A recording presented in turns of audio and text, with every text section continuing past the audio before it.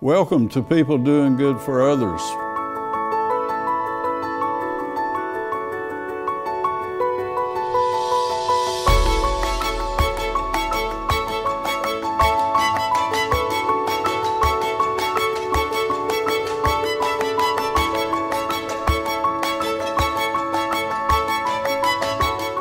Welcome to People Doing Good for Others, where we praise and honor and celebrate those truly making significant differences in our communities.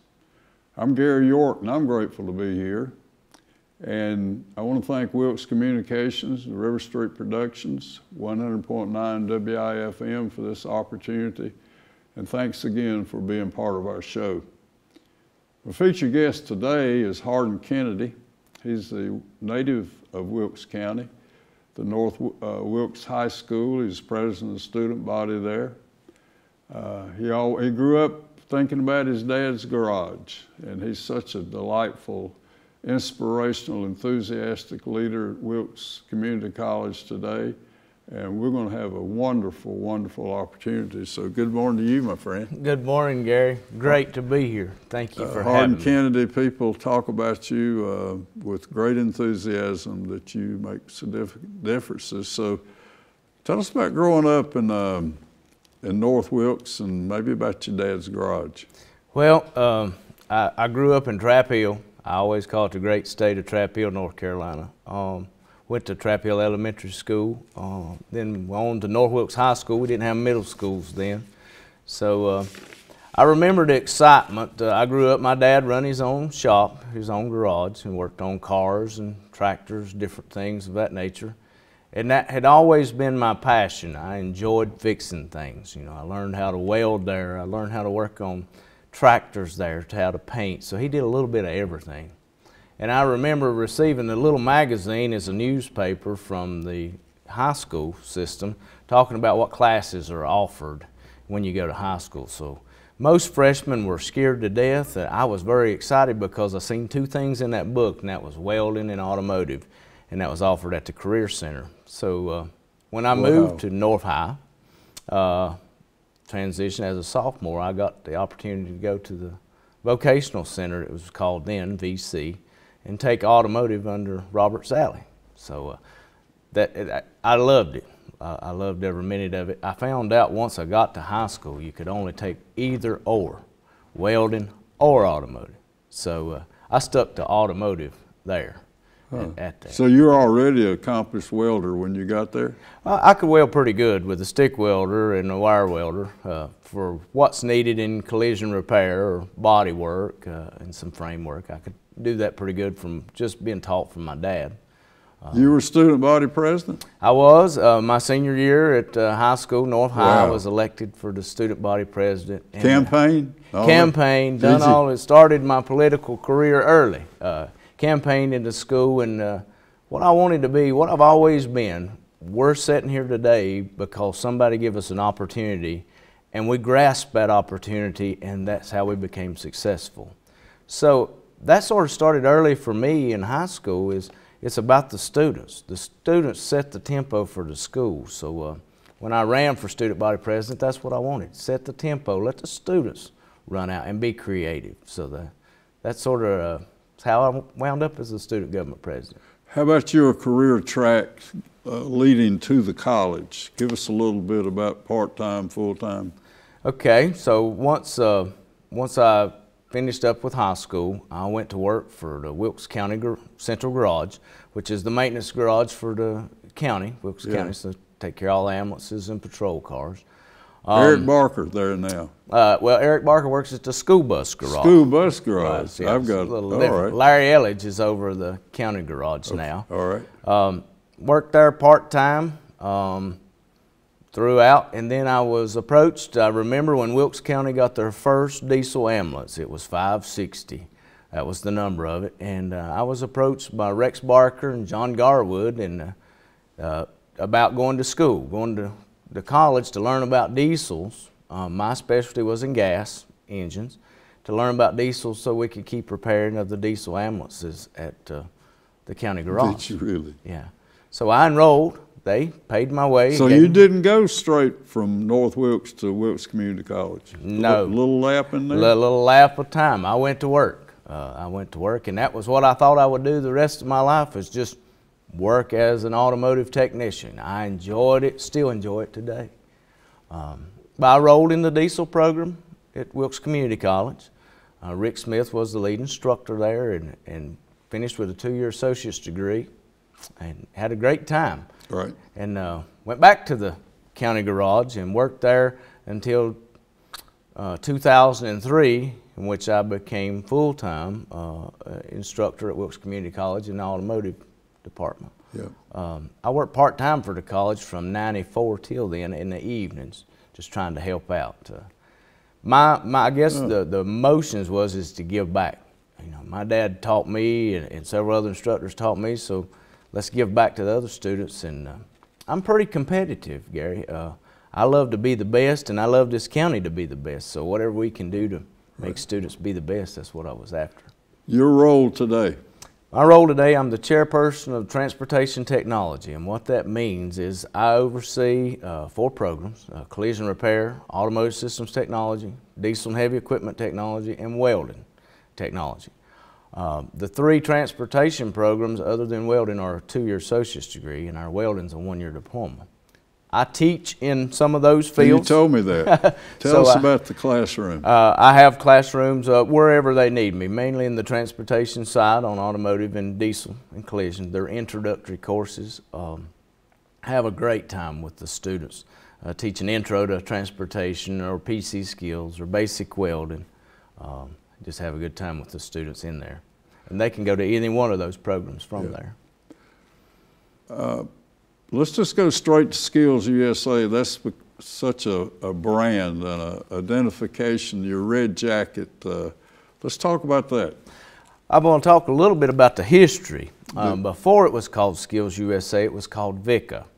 And to me, that's one of the guiding lights, I think, that that was my opportunity to start life. VICA stands for Vocational Industrial Clubs of America. And over at the Vocational Center, I had several inspirations. Robert Salley, Jim Barr, Dean Francis, Roger Elliott, all these were instructors. Thomas Jones was the principal. But we had an opportunity in VICA or Skills. It's an organization for any student that's in a vocational, trade, technical, professional, or health occupation program to showcase their skills. I competed while I was in high school as an automotive technician and as a quiz bowl candidate for doing current events. I remember going to Mitchell Community College in Statesville and won the regionals for automotive. And that was a big thing. You know, that just don't happen, you know, didn't happen that much. And I enjoyed it. And went on to become one of the skills champions here. So I was labeled as a champion. So when I came back, I was all excited. Even had, they've got pictures of me where I had VICA shaved in the back of my head. Did you at really? that time. So that's what it meant Hardin. to me. Oh, wonderful. So that was fun. And after I'd graduated and became a member of the staff at Wilkes Community College in 2003, I started looking around and they didn't have. Then, in '93, the name changed to SkillsUSA. They didn't have that organization at the college. So in 2005, we embarked on it and said, we're going to start SkillsUSA. And in my opinion, as I revert back to the first thing that I said, we're sitting here and successful because somebody gave us an opportunity. Right. And my mission at the college, our students in this county, anybody that attends Wilkes Community College, is just as smart as those in Silicon Valley, California, if we give them an opportunity, a chance. So we're about providing opportunities to create success. So in '05 we did. We went and competed in automotive. I took Luke Wells from Wilkes County, and he took first place in the state. He did. First time out. First time out. First place in the state. That qualifies us. Anytime you take first place, that qualifies you for the national contest. So we had an opportunity to go to Kansas City, Missouri. Goodness. So we had a great time there. We placed in the top 15 in the nation. Now what's meant by that is that just is proof in the pudding that our students are as smart as anybody else across this nation. The next year we invited building construction, and Teamworks is a 4-person team that actually builds a mock house. So they took first place in the state and qualified them for nationals. And then I'm trying to think, in the next couple of years it just went like wildfire across the college. Students were enrolling, different instructors coming in. A lot of times I get told about being successful or get the spotlight for skills, but actually it's a chain. It takes everyone working together to make this happen for our students. In the past average of 3 years lately, we take approximately 275 to 300 students to the state competition. And we generally come back in first places anywhere from 34. Now this is Wilkes Community College? This is Wilkes Community College and Wilkes County school system. 200 and some? Yeah, over 200, sometimes even 300 students to compete at the state level. And secondary, the way it's divided, high school students compete against high school students, college students compete against college students. So high school is called secondary, college students are called post-secondary. Okay. In that competition, we've came back with as many as 50 first places in the state. And what that does is qualify all those 50 students to go to nationals and showcase their skill there.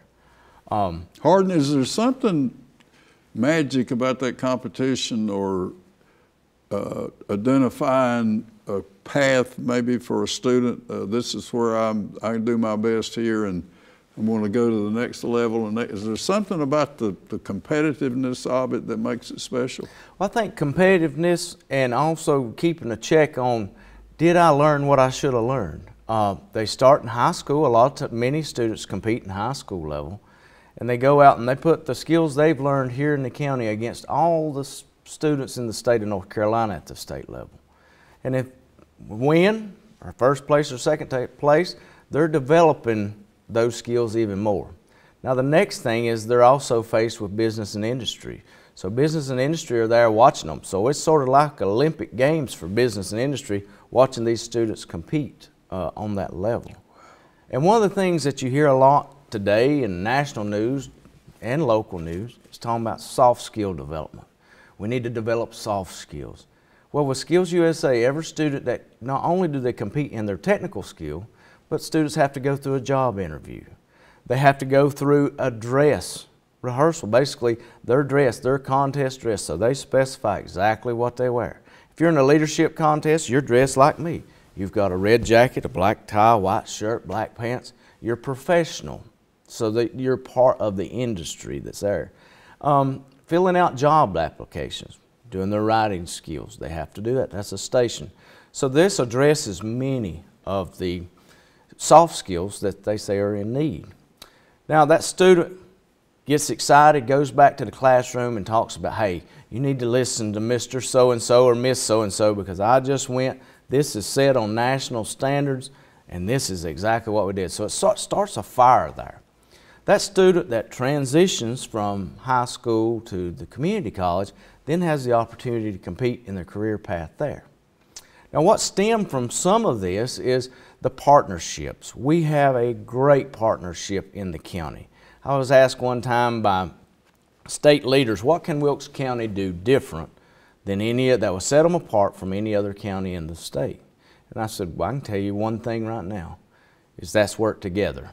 If we all work together for one common goal to make our students as the best students possible, to build our business and industry second to none, I said that's something we can do and that don't cost nothing. You know, I can't compete with money. We say here there's a certain synergy is the word that comes from working together, that 3 people working together can have an output of 6 if they have a single-mindedness and are willing to share the credit and do those things. It's amazing what can happen. So you're talking about maybe showcasing for employers also. Isn't that an important part of it? Oh yes, sir, most definitely. Any time that we can put our students in front of employers to show just exactly how great our students are, and the education institutions that's built these students. the latest, greatest technology, and leads to education accomplishments. You was talking about how can we break out and work together, the synergies. One of the first things that started was Career and College Promise, and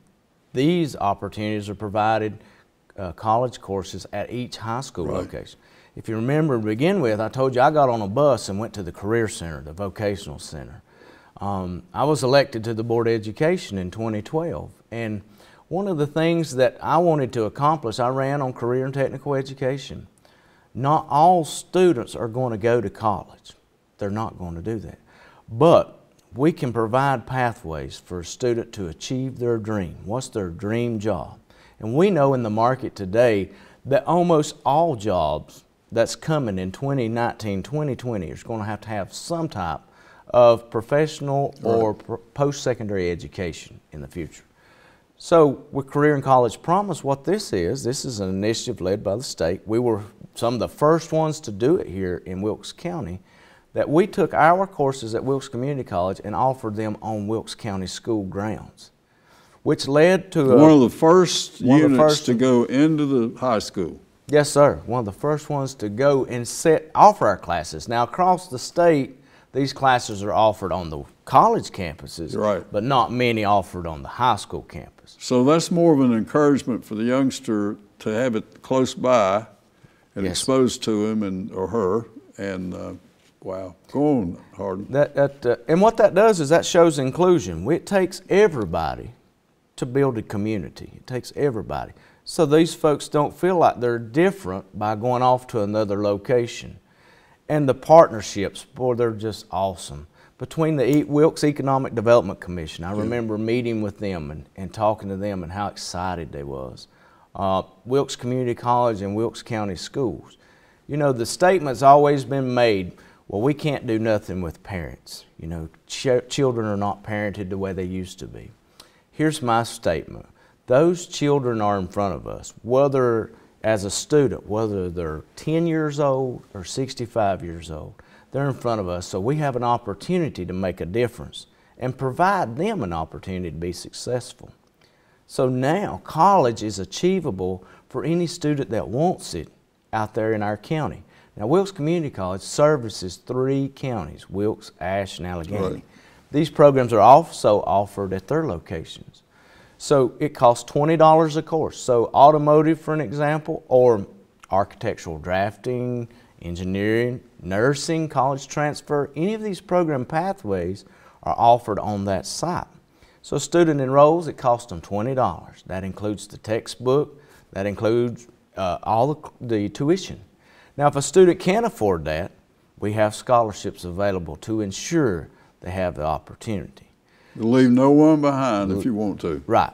Leave nobody behind. If you're willing to work for it, we're willing to put you in. The opportunity is here. Yes. Right here. Yes. We also have career coaches in all the high schools now. Yes, that's Wilkes Community College, and Dr. Cox has went over a new, as well as the trustees, a new strategic plan. Yep. We're out there. Our vision at the college, our mission is to double our graduation rate. Get our graduation rates up. How do we help? How do we become student-centered? How do we help put supports in place for those students that may have challenges, such as don't have child care, don't have dependable transportation? How can we open an opportunity for them to come and enrich themselves in skills? That's not only just program skills, it can also be workforce development, community education that provides a licensure that leads to the next step of. Hardin, what's the Project Admit? Project Admit sort of came out of our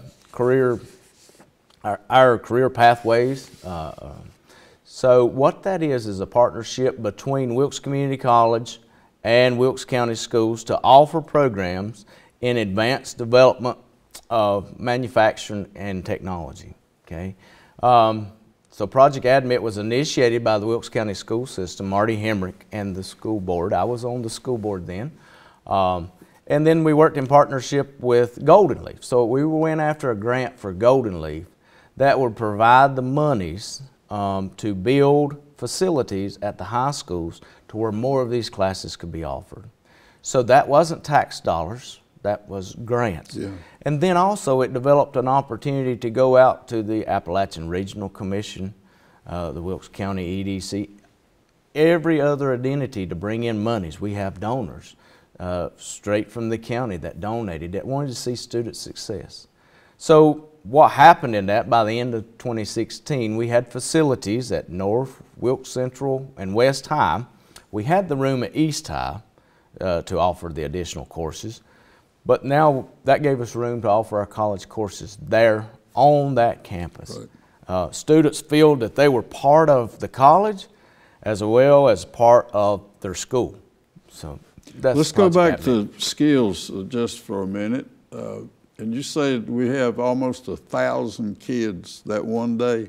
Okay, so we host, for the last 10 years, Wilkes Community College has hosted the regional high school competition. That's the February you're talking about? That's February. Okay. And next year, if you want to be a part of it, February the 25th, 2019, will be 17 counties has an opportunity, or anyone across the state, to enroll or to come to our Region 7 SkillsUSA showcase, career showcase and conference. And any competition a youngster might want to compete, we'll have it for him or her. Is that right? Yes, we have. This is sort of what I call a shakedown to the state. So students other than in welding, there's 106 different contests with SkillsUSA. So when students sign up to enroll, if they enroll in that contest, we'll host that contest for them. Right here is a brochure you gave me the other day, and it lists all of those 30 pages of skill opportunities. Yes, sir. Is that right? Yes, sir.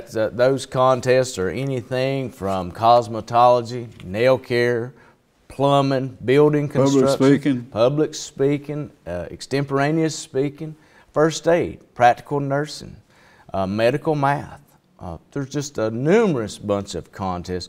Basically, anyone in the rim to support a nation. They're the champions at work. I mean, that's what SkillsUSA is about. So that gets them ready. All those students will qualify except for the welders. Now the welders, that's an elimination round. So every student that's in welding, they come and compete. The top 10 is what goes to the state level from the regionals. You spoke of opportunities for sponsors, business sponsors, and you said that Window World provides the meal, and I just think that's incredible. Speak to the opportunity with sponsors, if you will. Yes, we have numerous sponsors, include our endowment corporation at Wilkes Community College and the foundation. Allison Phillips has done an incredible job.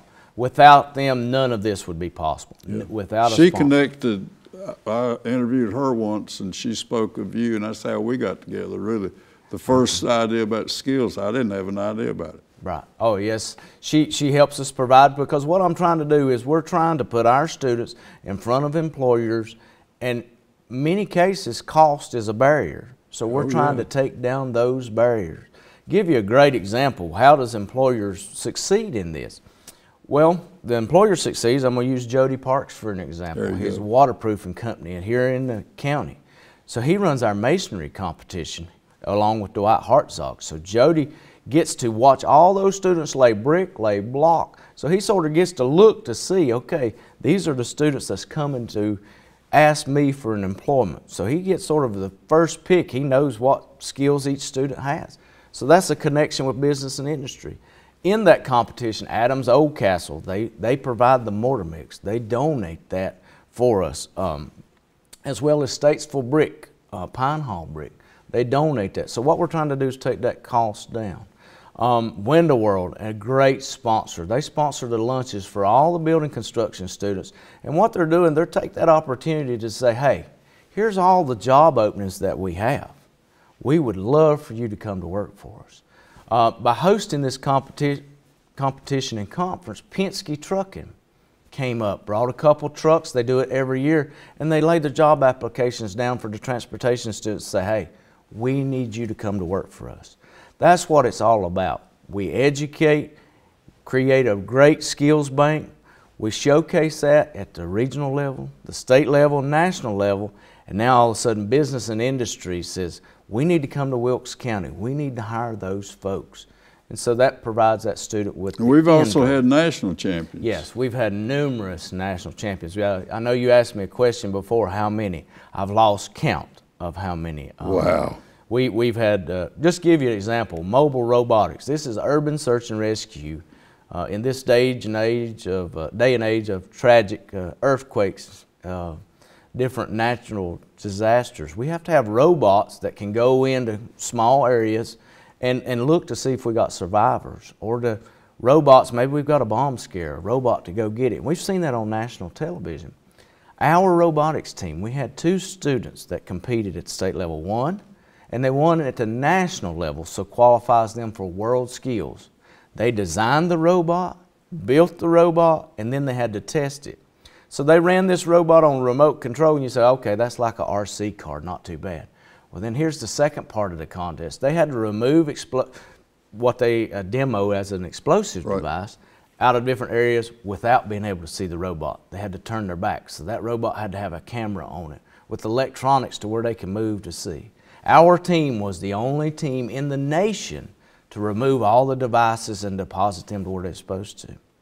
Now, what did those students mean? Aaron Haymore, Willard Sheets, those were the 2 students. Aaron Haymore came from Wilkes Central, and he was a state winner in CNC milling while he was in high school in career and college promise classes.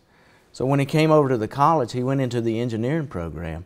Put those 2 together, now Aaron can design the parts, machine them out. Aaron Haymore, or Willard Sheets, is now building the robot, drawing all the engineering notebook, just like a business would draw it, and then take it out and showcase it and see what happens. So world competition 2020, that's in China. So we'll see how the next place winners win for 2019, and hopefully these students will have the opportunity to go to world competition. We spoke earlier about a break, about that youngster who just really buys in, if you will. And as we come close to the end, and I want to thank Wilkes Communications and RiverStreet and WIFM, the importance of hope, the importance of being a mentor, the importance of giving back, like your enthusiasm and your excitement about a youngster winning, you know, and learning and becoming a contributor. Just a little bit, if you will, about the role that you play and the gifts that you have, but that someone spotted that goodness in you. John Garwood, you said, or somebody said, you know, Hardin Kennedy can be a superstar with just a little hope, maybe a little help. So talk about chance, if you will, or that big break. Oh, that's where I get excited and I'm passionate about. You know, Rex Barker and John Garwood, I remember those, and Cecil Wood gave me the opportunity that broke loose to my career. It's the same thing we doing for our students. You know, they're our students. We work together. They're not this, that, they're not in a silo mindset, but they're ours. So we need to provide them with as many opportunities to success as we can. Take away the excuses, take away that bad luck, and say, let's focus on the positives. Let's see, I may not enjoy math, but if I understand the relevance, that I need to know math in order to take that next step in doing a vehicle alignment for geometry. Not if, but when. Exactly, when they're going to grab that. That's what we're all about. Working together here in the county, secondary education, as right down to the private sector. We have classes at Harvest Time Christian Academy. Right. What we're wanting to do, the mission for Wilkes Community College and Wilkes County schools and these other schools, is to provide every person, every student that we touch an opportunity to become successful. And we're sculpting them sort of like modeling clay, and then put them in front of the business and industry and say, it's not that I'm saying that they're wonderful, you look at them. High expectations. Very high expectation. And they do it. They do it. And it's been showcased time after time after time. And that's provided the brand. You know, I said before, we got excited from winning a regional competition when I was in school. That was in 1991.